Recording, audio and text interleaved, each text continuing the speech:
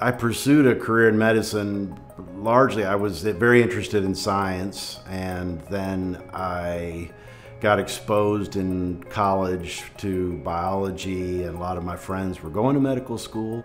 Once I got into medical school and had exposure to children and different types of medicine, it got to be clearer and clearer. That's the part that I was most driven towards.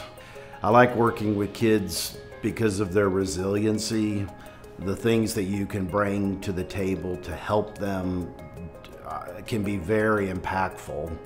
And because they're anywhere from 6 days old to 6 months old to 6 years old, they've got a whole lifetime that those changes, if they're made, can improve their circumstances.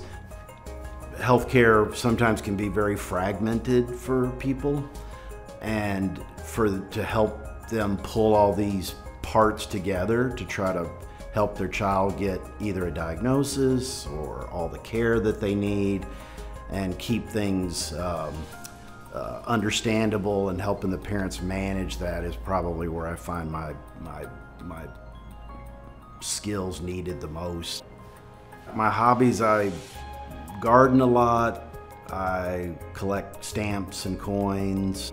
Now that I'm getting older, it's grandpa stuff. I have 3 grandchildren, and so just trying to stay connected with them. The world's so busy now, everybody's moving in so many directions. You want to try to have a role to play. So probably being a grandpa, I would say, is my biggest activity.